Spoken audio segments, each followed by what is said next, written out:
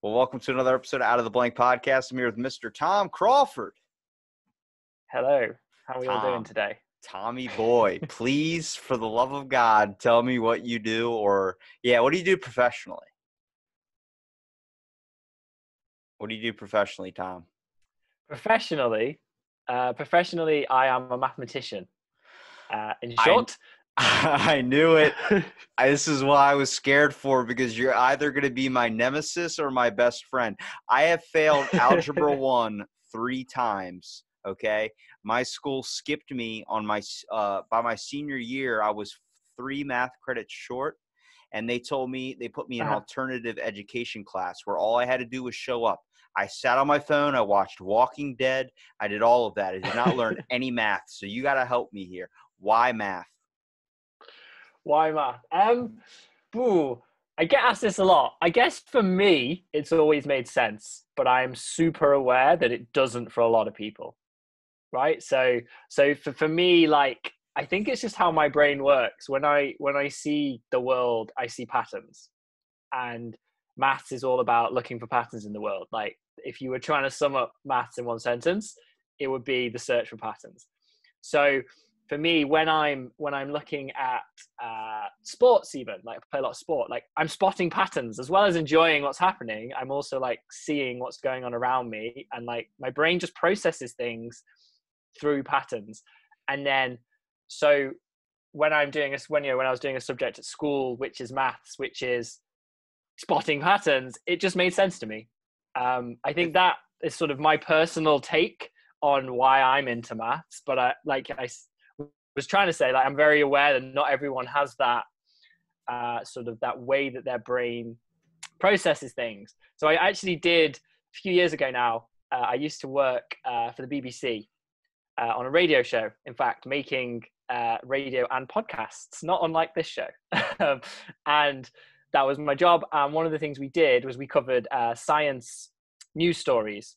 So we would take research that was happening, like being published that week, and our job as journalists was to go out and to interview the author of the research, the scientist doing that research, and make sure that it was explained in an understandable manner for a radio show, right? So not necessarily aimed at a specialist audience. And one of the really interesting bits of research I got to cover, which links back to your question, is it was a study looking at how the way that people think was related to their taste in music. And the study, it was like a proper, what would you call it? Like a neuroscience or psychology study done at the University of Cambridge.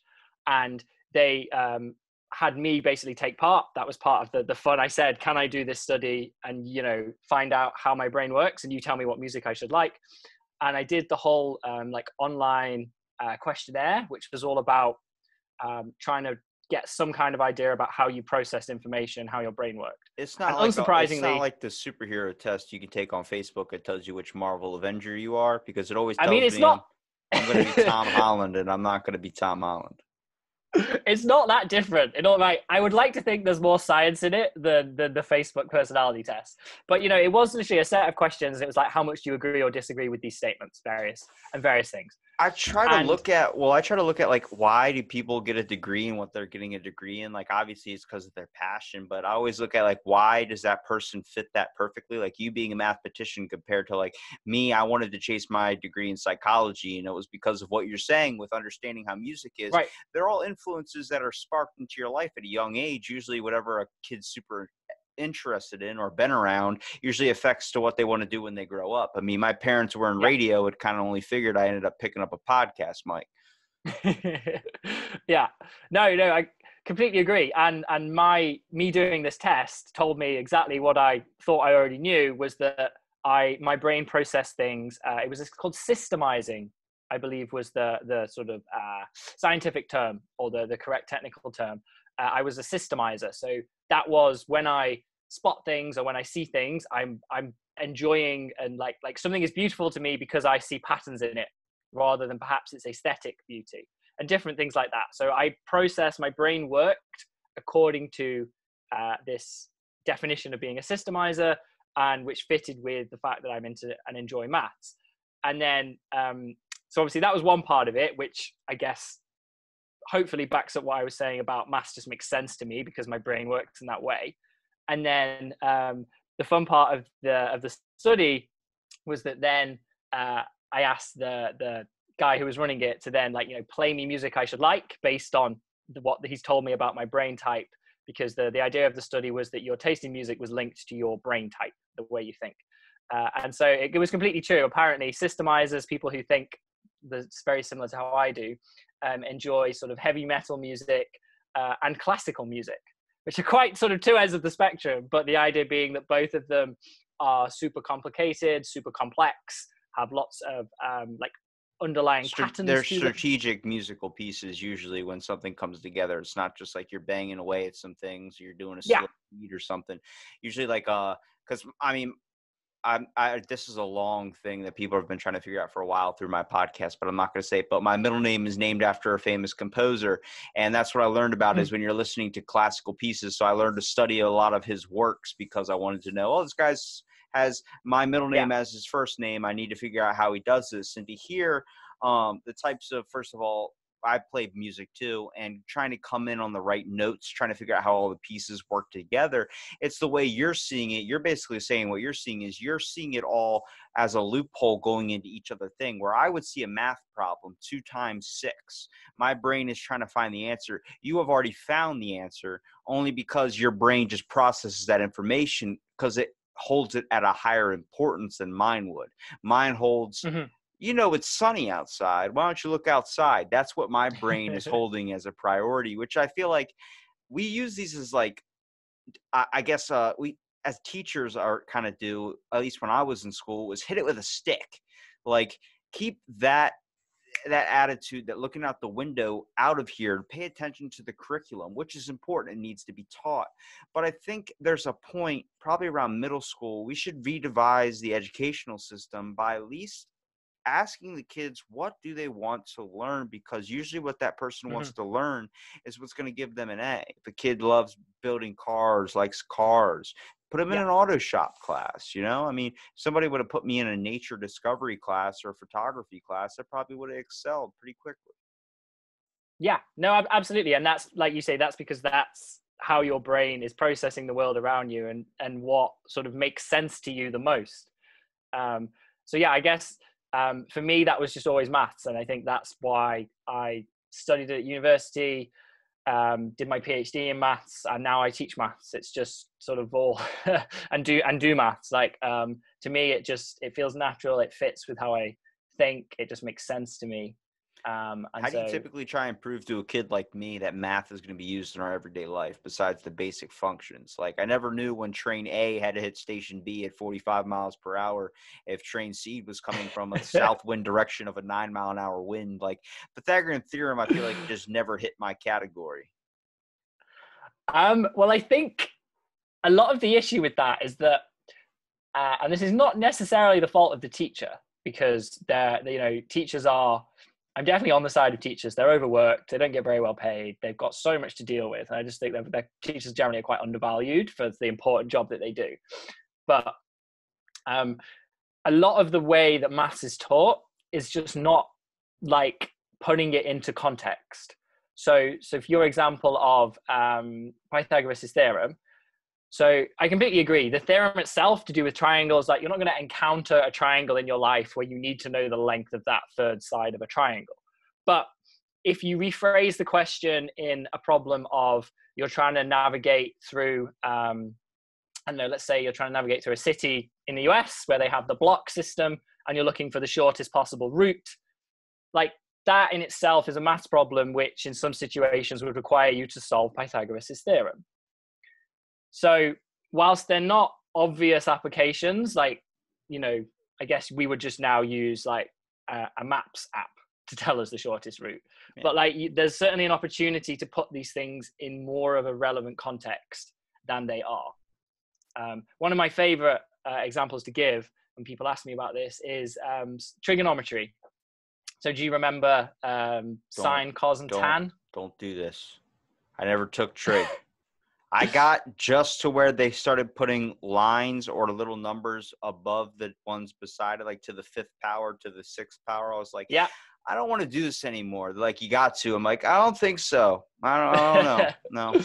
Well, no, trig to do with triangles. Trig's very similar to Pythagoras. So anyway, you don't need to know exactly what it is. The point is, it's to do with triangles. It's to do with measuring distance and measuring angles. Short and sweet.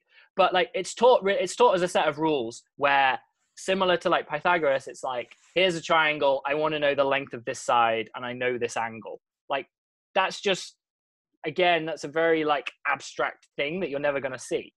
But if you actually present trigonometry, this problem of triangles and angles, if you present it in the whole like historical reason why it was created, it was because like people in the past were, for example, trying to estimate the height of a mountain they could see in the distance. So there's a mountain in front of you. It's very, very difficult, I don't know if you've ever tried this, to actually know how tall that is by just looking at it in the distance. You can make an estimate. Yeah, I usually just be like, that's 200 tricky. feet. They're like, that's a toddler. He's not 200 feet. I'm like, that's 200 feet. 200 feet. It's not an easy thing anyway, right? It's depending on, where you are and various things. But that in itself is actually just a problem in trigonometry. So again, we don't need to worry about what trigonometry is, but like if you teach this maths concept in, let's try and solve the problem of, you're standing in a field, you can see a mountain 3 miles in the distance, and you want to try and have a rough idea how high it is because you're going to walk that way. Then suddenly that's a much more interesting and relevant problem. This is when I figured out that I wanted to be an architect, and I figured out math was involved, and it kind of just shot out the window. Like, I get lucky with my answers to things. Like, I'll be able to be like, it's this, and then they'll be like, show the work. I'm like, I can't. I literally can't show. I couldn't write it down how I just came with that answer. Like, you cheated. I'm like, I didn't cheat.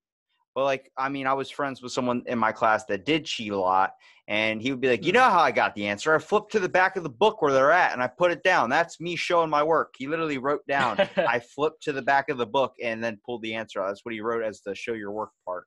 But for me, it was like, I could just see it. And I remember I wanted to do architecture and like got super into geometry, or tried to at least, even though I barely understood it. It was one of the math classes I took, only because of the fact is I would see it everywhere I went.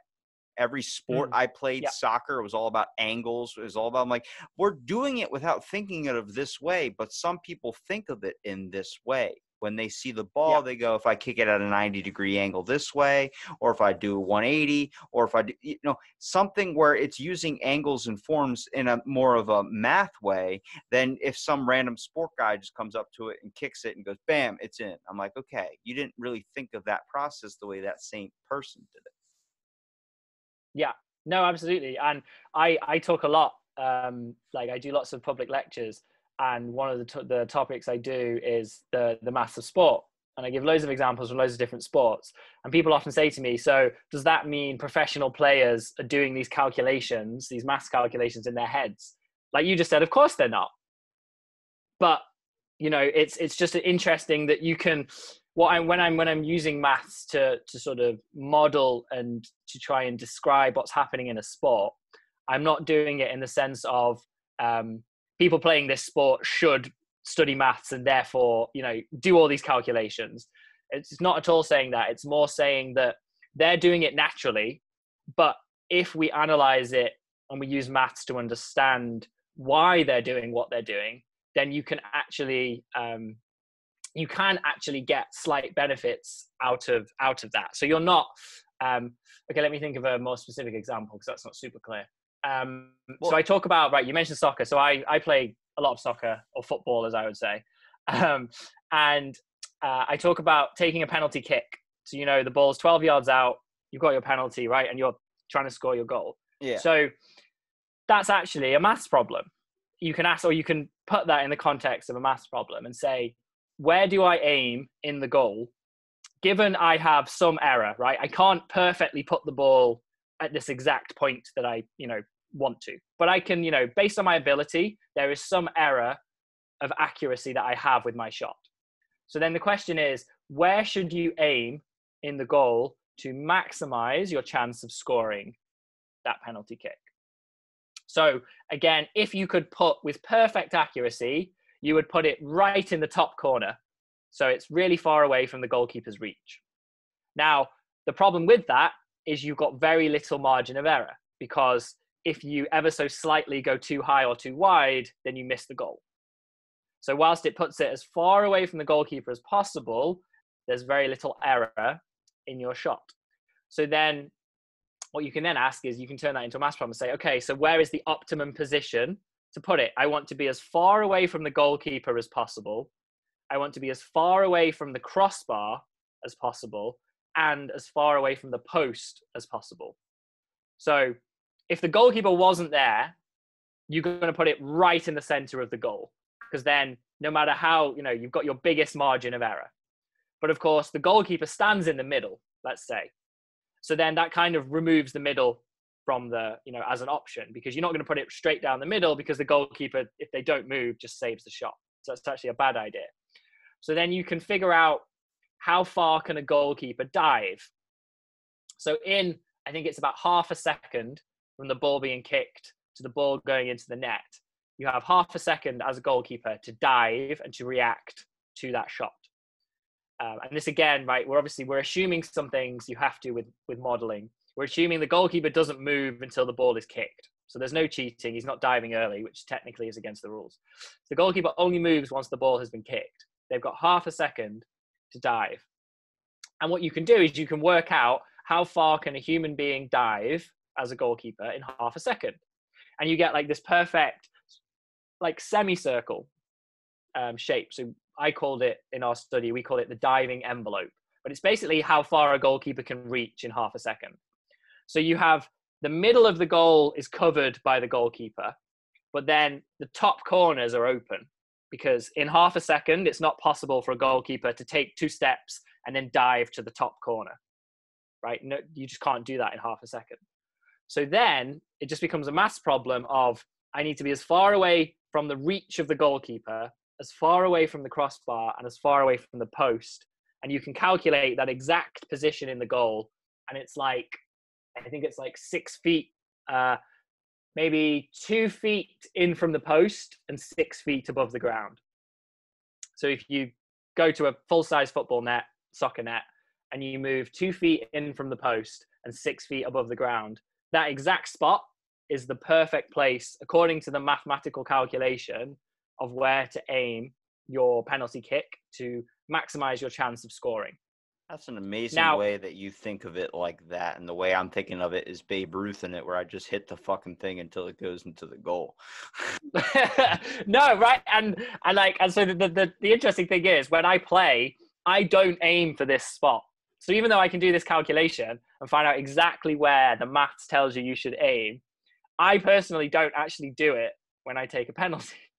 I just look at like the fact is that I think the biggest problem in the industry when it comes to the education system is just the way we're trying to teach a lot of this stuff too. Like the way you were just trying to tell me was a better way of explaining it than a lot of my teachers have tried to do it, where they're just going on and on and on. I get it.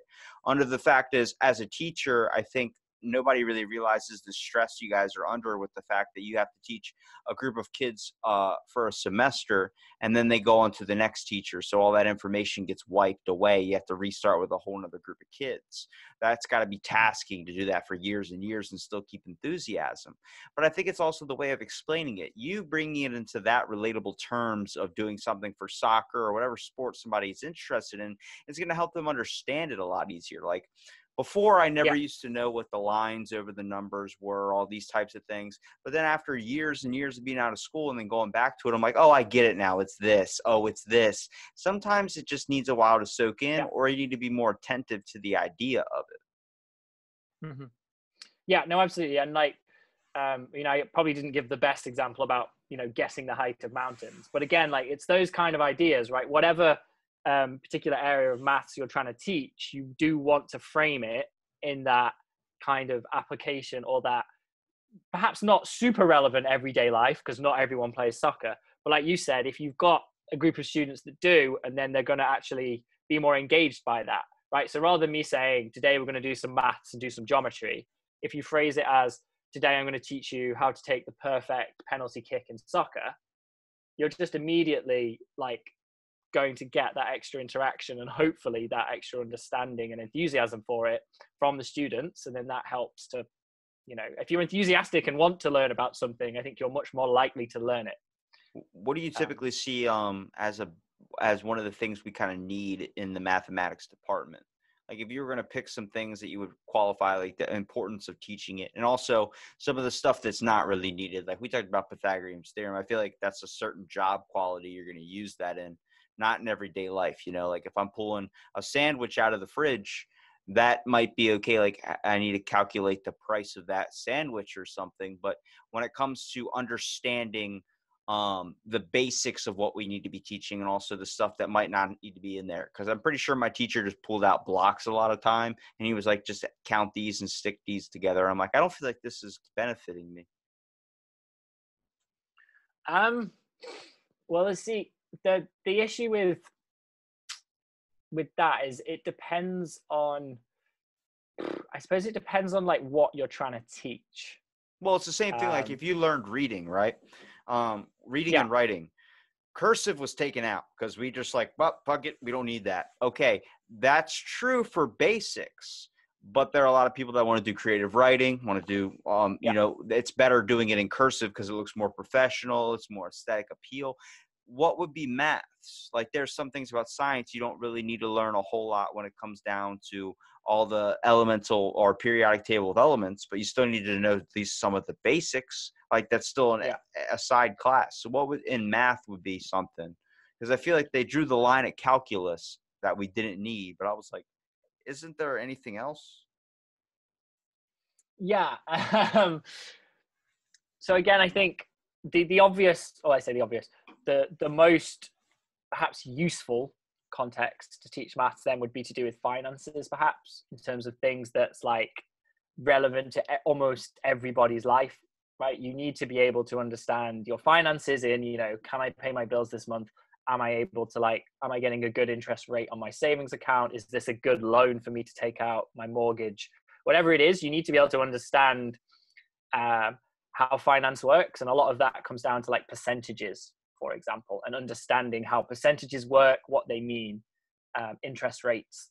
So I think something like that isn't necessarily taught. We're kind of taught percentages. We're taught about, decimals and things, but not in the context of like, here's like a mathematical finance class in some sense of like, here's how you understand what your bank is going on about when they say this is the monthly APR you have to pay on this bill. Here's how to write a check.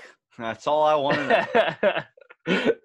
But like, I think something like that is like super, super, super useful, which isn't really taught in that context. It's just kind of, you just kind of pick it up by, I guess, experience almost.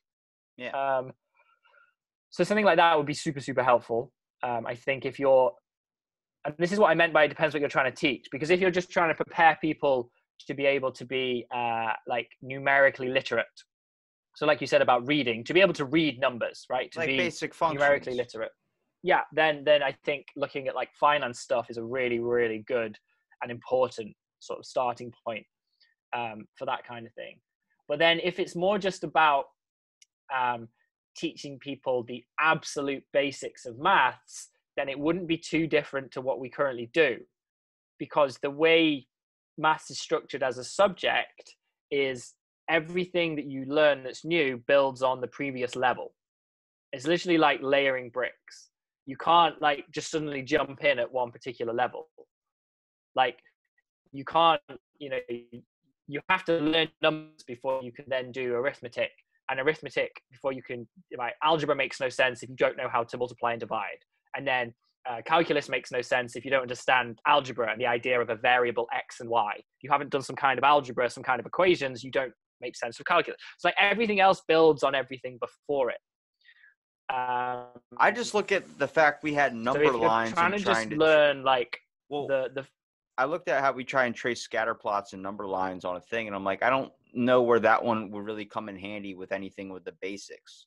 I mean, I get the whole math, the division, all that stuff. That is definitely essential. Like if you're going out, you can't just be like, oh, buy a $10 sandwich for $5. That's not going to happen. That's not how the world works. You need to know how to calculate that. But at the same Yeah. time, like, I don't know how many times I was sitting in class getting in trouble for trying to trace a scatter plot or draw a number line. I'm like, but when am I going to need this right now? Like, I don't feel like at any point I'm tipping at a TGI Fridays, I'm going to be drawing a number line and asking the girl. Actually, I might ask the girl to find my range or medium. I don't know. Fair point. I guess the idea behind scatter plots, for example, though, I see where you're coming from, but then I guess I would counter that with, if you do anything at all to do with data, then you have to be able to interpret a scatter plot. So, okay, not everybody in their life is going to encounter data and need to understand data points, but a lot of people are. So even if you're not going to go on and do any maths, if you're going to go on and want to, in most jobs, you are going to have to interpret data points, I think, which could be in like, and it might not feel like you're interpreting data points. So I don't know, if you're like, let's say you're a manager responsible of several people, let's just say in a sandwich shop, and you can like, the kind of data you're collecting, for example, might be like perhaps how late each of your employees are averaged every day per year, every day over the year. Right, and if you were able to collect that data, then you could actually do a simple maths analysis, like you just said. You could calculate the median amount of time, the mean amount of time each employee was late, and that would give you a feel, perhaps, for their performance in terms of, you know, do they turn up for work on time?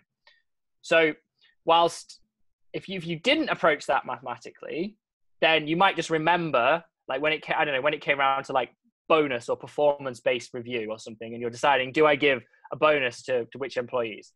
Then you might, you know, maybe last week, one of your employees was late A mind, and so you probably wouldn't give them the bonus. But if you happened to have access to all of that data and you actually calculated on average how late was everybody, maybe the person who was late every day last week was never late for any other day of the year, or was only very rarely late.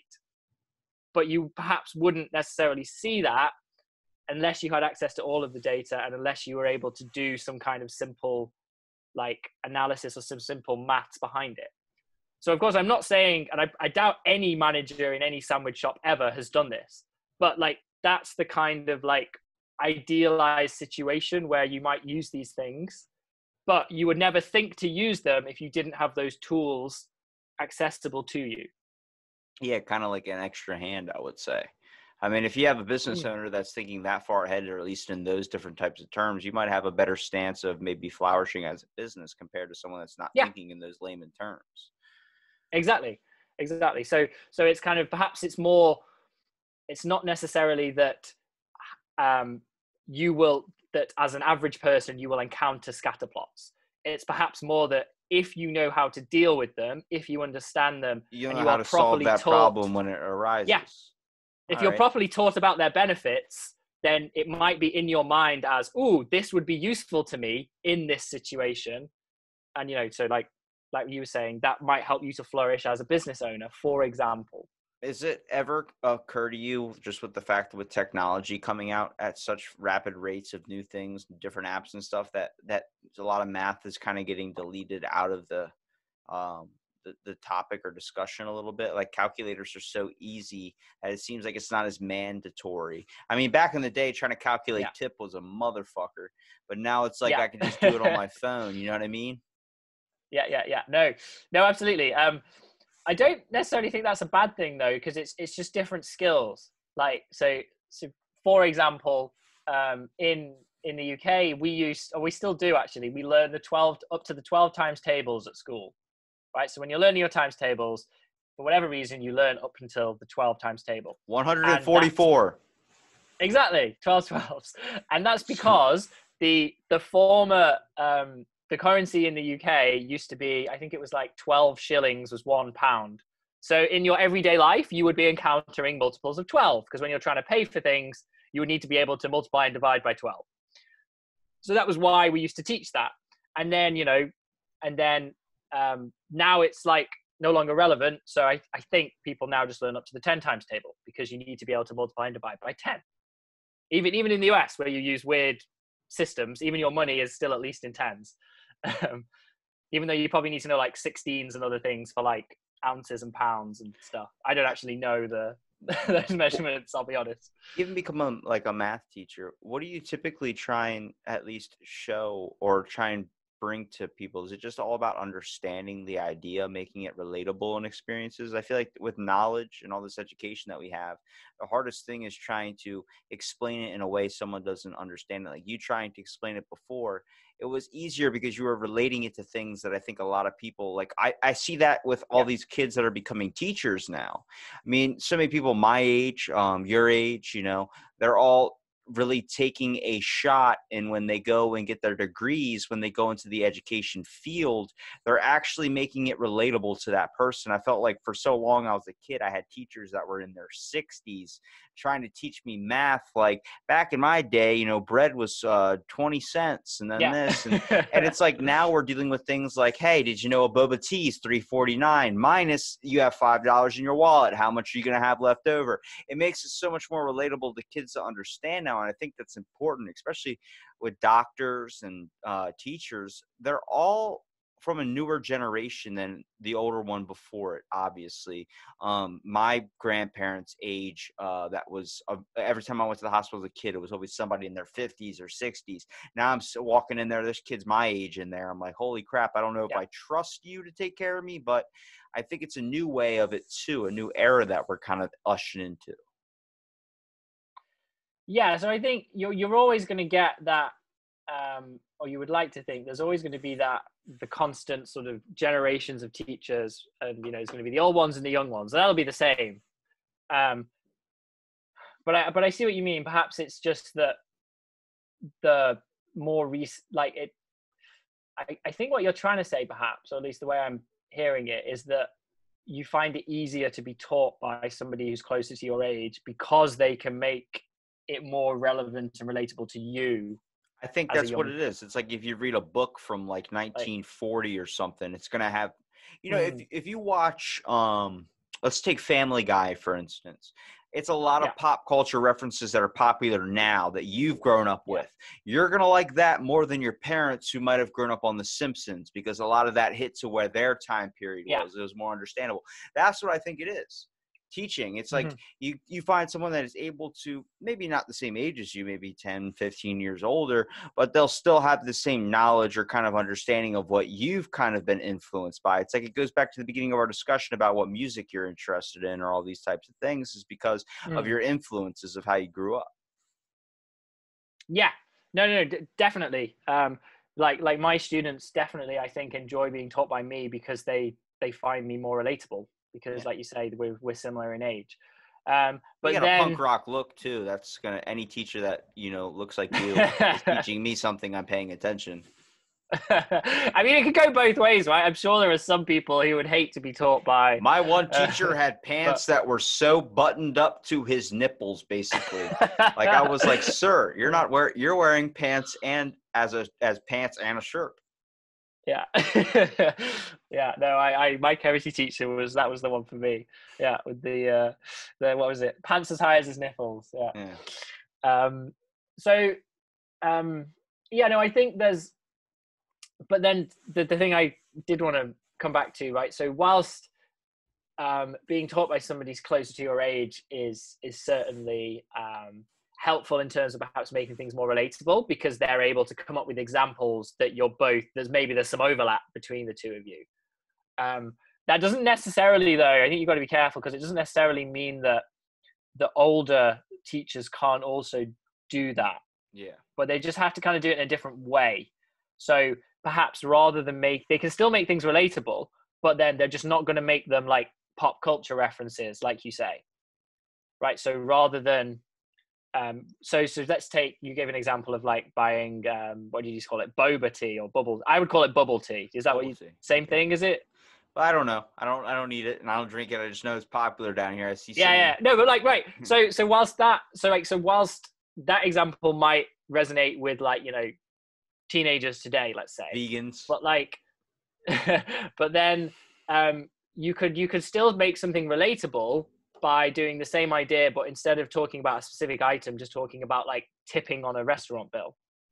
right? So like it's like you don't need to make it a super current, super like up to date reference that's gonna like, you know, get with It it just with the needs to hit in teams the kind of ballpark. thing.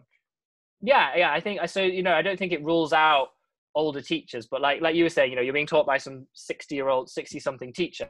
They don't need to say, in my day, bread was 20 cents, blah blah blah. Like that's just a terrible way of teaching. They could then we're not expecting them to like start talking about bubble tea, but they could make, you know, a reference of, maybe they could actually make a reference to the past that was interesting, in the sense of, you know, maybe you would say something like, when I used to go to restaurants, we would tip 10%, and now everyone tips 20%. Like, here's a bill of $8. What's the difference between if I was tipping with my 10% in the past and you're tipping today with your 20%? And you ask that question. So you kind of like, you're making it relevant by presenting it in the context of tipping in general, but you don't need to like, you know, be hitting all of the like buzzwords kind of, you know, of the time. Yeah, you just need to get in the ballpark, at least to where someone can Yeah. basically understand it. Don't make it so unrelatable. The information soaks in better when we're able to relate to it a little bit more. Yeah, absolutely. What have you seen difficulties as trying to do your job or be able to teach kids and be relatable with the fact of the pandemic going on, where everything kind of shut down? I mean, all the teachings, all these teachers that I knew were all complaining about how their semester's over. They got to wait till the kids next year. They don't know when they can open back up. And then we started figuring out Zoom meetings for teachings. Yeah. Which is kind of difficult because some person can just mute their photo and then they could be doing whatever they want in the background. They're not actually getting the information in there. What kind of like, I guess, how has this kind of changed since this all started for you? It's not been that drastic of a change. I've been quite fortunate. So, I mean, I'm really fortunate in that at the university where I'm teaching, like all of the students are basically like the smartest kids in the UK / possibly the world. So they're all incredibly smart, incredibly hardworking, and you don't ever, like very, very rarely do I have to like chase them up for not doing their work. Right? They all want to learn. They all, like, if anything, want to learn more and But the like want lack of more time. And communication, though, the aspect is like, see, me and you are talking like this. This is fun. yeah, But we would have a different feel if we were in the classroom together and you were teaching me as a student. I would have a more of a grasp of it. Like, you know, people go to the yeah, library to study because it has that environment feel to them. yeah. No, so I think for me, I was going to say it hasn't necessarily been an issue of like them not paying attention or not, you know, like you say, turning off their video and playing on their phones or whatever. So I've not had to worry about that. But then you're definitely right in that it does feel harder to engage, because normally, again, I'm super fortunate. Like the teaching that I normally do is me with 2 students sat around a desk, sat around a table, and we're going through maths problems together. And it's very much a discussion. So it's in the sense of they have answered some questions, turned up with their solutions. I do the questions myself, turn up with my solutions. But a lot of what we're doing doesn't have an obvious answer. So it is actually quite sort of, whilst maths, you know, it's right or it's wrong, there are lots of different ways to answer a particular problem, let's say. So we're actually having a full-on discussion where everybody is engaged, where I might start off and say, oh, I thought about this question in this way. How did you think about it, student A? And then student A will then say, oh, I thought about it in this way, perhaps, and then talk and explain their thought process. And, you know, and then the 3 of us would have an actual like debate about that topic. And you just can't do that, or I haven't yet found an actual like as engaging way to do that over video.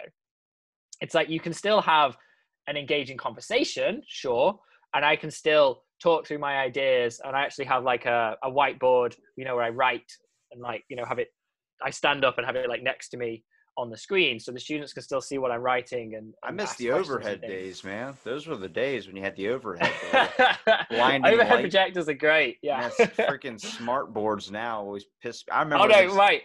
when they implemented those things, I was like, I don't know how to do this with the touching and this and that. And it's like, I like the overhead where that light used to blind you while you worked on it. But Yeah. crazy. My office used to have a whiteboard, and I actually managed to get the university to replace it with a blackboard because I was like, maths is better done on a blackboard. Like, I like so chalk, dude. I don't know what it is. yeah, I I like like chalk. I I like the agree. So feel of I it. unfortunately don't have a blackboard at home, so I have to make do with the whiteboard. What do you But typically see, like, with the COVID thing going on, like, in the future? Do you think it's going to change, or it's going to end up going back to the same? I know we're kind of opening back up, and it seems like people are totally forgetting about what's going on, even though we got these new precautions now. But it's like yeah, in the States, like, schools are talking about, oh, we're going to be ready after summer. We're going to be back. It's going to be fine. We don't have to worry about social distancing and all this stuff. And I'm like, I don't know. School is already so complicated as it is, and I feel like it takes a lot to get that classroom feel like it's time to learn and start getting into something yeah. like a session. And I feel like with people having that on their mind, it's going to be a little bit more difficult. Hello? Oh, sorry. I think. Um, yeah. So again, we're not doing lectures. I don't think for maybe not even until the end of the year. That's So too freaking long, man. yeah. So we're doing. So at the moment, lectures are all online. So the lecturers are giving the lecture, but it's obviously you tune in, watch the video, and do it online. So that's what's been happening for the last few weeks. And then now lectures have just finished, and we've got 2 or 3 weeks, and then all the students have got exams. So at the moment, it's all about like revision sessions and preparing for these exams. And then term next year would start back in October. But I believe the current plan is to not have lectures, because the argument is that social distancing, at least at my university, they're still planning to implement social distancing wherever possible. And having 300 people in a lecture room that seats 350, say, like, it's just not going to be possible. So they wouldn't be able to fit everybody in a lecture room, given the number of students and everything. So they're going to continue to do lectures online, but then the sort of classes where the students do most of their learning, which are the ones I teach, where it's me and 2 students, the plan is to actually do that, but just to host them in larger rooms.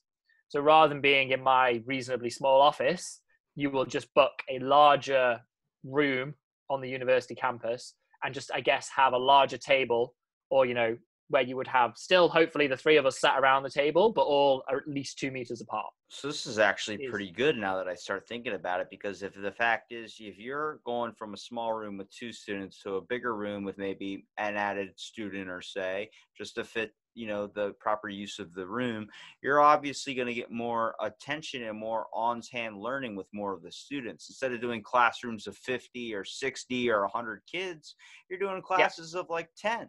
I think yeah. that's way better hands-on learning. So that actually might stop people from slipping through the cracks like myself. Yeah, no, I think for like I was talking about my specific situation where we will still have the same numbers because we only ever had 2 students per teacher. So that's just the way that the teaching works. But yeah, in schools in general, I think you're completely right in that.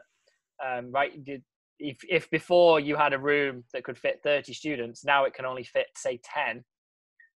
But then the issue is going to be, how is that going to work, given that suppose there's still a fixed number of hours in the day, you can only have a fixed number of classes. So is that going to mean that students come in shifts, like you only go in for half a day because maybe one half of the class does the morning and then the other half does the afternoon, and the teacher has to teach the same thing twice, let's say, because otherwise there's not going to be because the idea of saying I can only teach 10 at a time is great if you have more teachers and therefore can do like 3 simultaneous classes, right? If you've gone from a class of 30 to a class of 10, if you suddenly had an extra 2 teachers, that's perfect because you just do 3 classes of 10, everyone gets more attention. But given that we're probably not going to see any increase, probably less teachers, in fact, if some people are ill, for example, and different things, or some people are self-isolating because of It seems symptoms. like this opened up a new window for people to just to stay home and get an entrepreneur job or do a self-service business now. I mean, it's amazing Yeah, that people have the free time now to be able to explore that side of them. But I feel like a lot of people are going to be deathly afraid of going back into public. I know so many yeah, people that are still collecting unemployment because they're afraid to go back to their job over the fact of they have a family member that has, autoimmune disease or something that can yeah. cause them to get sick easier. So it's like, Man, it's really rough to tell. Like, it feels like when people are talking about this new normal, I'm looking at like it's going to go back to normal, but there's going to be people that are just going to be scared. And I'm like, we got to have that awkward feeling of being in a classroom with 30 something kids and trying to sit there and learn, hoping you don't fart when you're trying to, learn something about history or something. Like, all those weird experiences were fun. Yeah. I see my little nephew where his whole year was gone. And he basically got off like the past couple of months since this whole thing's shut down here. And I'm like, man, you're missing so much class. And he's like, it's awesome. I'm like, I had a 16-day snow day when I was a kid. 16 days of school gone. So that was rare. It was the first time in like probably 4 years that something like that had happened. When I got back, I didn't know shit. I lost my locker combination, the one I've had for 2 years. I couldn't remember that. I couldn't remember. I just felt out of place. I'm like, dude, you just got off for the past 5 months. You got summer now. When you're going back to school, how do you think it's going to be? You're going to be behind by so much. He's like, I don't want, oh, that's the future me to worry about. I'm like, that future you is going to be fucked. Yeah. Yeah, no, like there's, like you said, there's the sort of the advantage of having this extra time is if you use it well, then you can actually sort of experience other things, right? Like you said, you have more time to explore entrepreneurial side of things, or even if you're a younger kid, you just have more time to generally like be outside or hang out with your friends or play video games, whatever it is you're into. But then at the same time, obviously that comes at the cost of you are going to, like, there's just going to be certain parts of your school curriculum you're just never going to learn. But I guess not everything on the school curriculum is super important. So if we prioritize which bits that we concentrate on teaching, look, that might even come back to what we were talking about earlier, right? If they took out recess, okay? So I already know that there's stuff we can cut. So, like, I guess, yeah, but maybe that's like, comes back to what we were talking about before about like what are the most important things. And that might be a way that in future we might, for the next few years even, that might be what you have to do in your school curriculum. If you're not able to have full-size classes and have the same number of contact hours with your teacher, it then becomes a question of, okay, I've only got 60% of the hours I previously had to teach these students. So do we just focus on like the important stuff, and what is that important stuff? And then that's a whole question of, what should and shouldn't be kept in the curriculum. Yeah.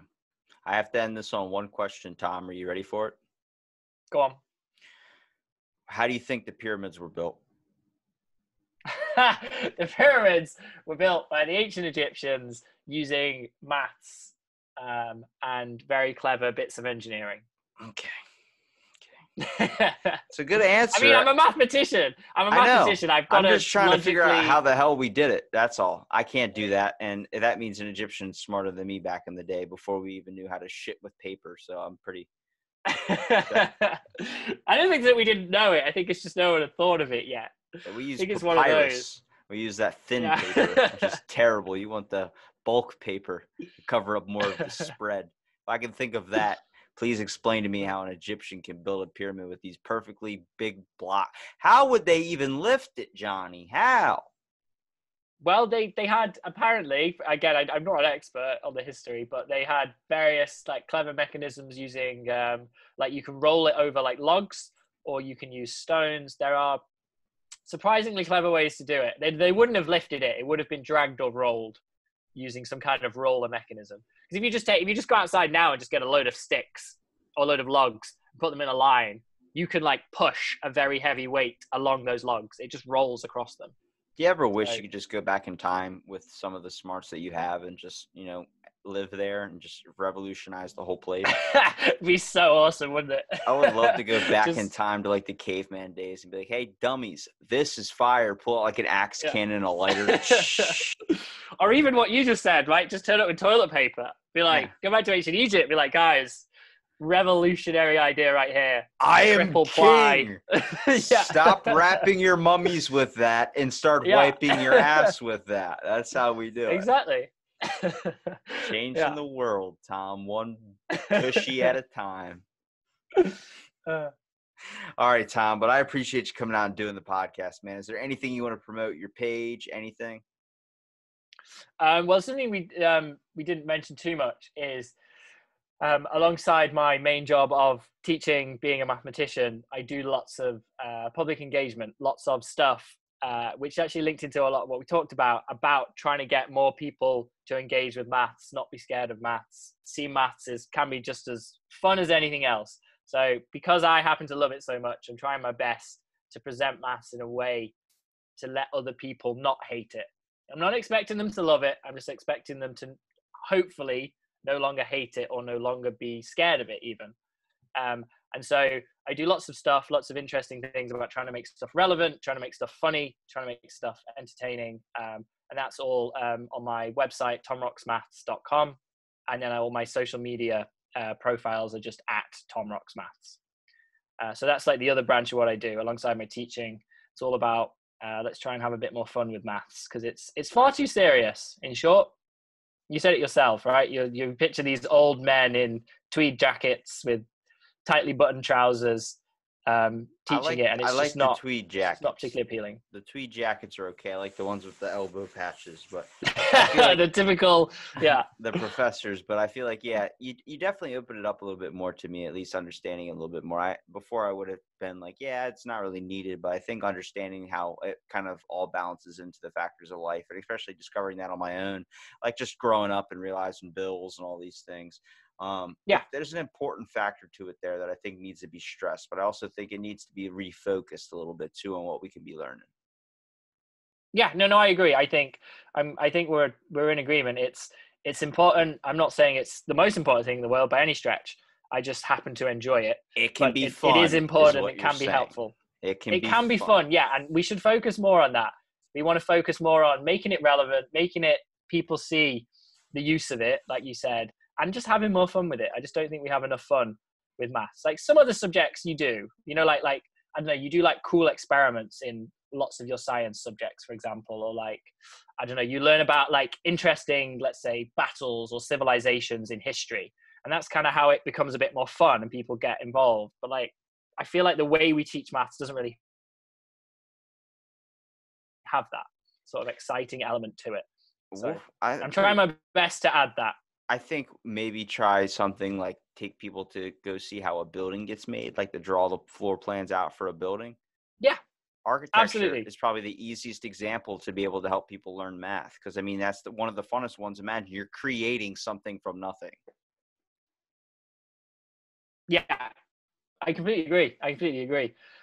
So let's just teach geometry, right? If I was in charge, instead of teaching geometry and shapes, let's just teach it by saying, right, we're going to build a building. We're going to design a house. Let's do it. Like, I think that it would be a much better way to literally teach people about geometry and shapes and triangles. Be Guardians of the Galaxy. Y'all are going to be seeing some weird ass shit right now. Like, you start building random buildings. Why did you build that there? I just wanted a statue of a horse, and that's what we got. Well, Tom, that was perfect, man. I'll make sure to link up the profiles in the description. And thank you so much for listening to this episode of Out of the Blank podcast. And stay tuned for our next episode.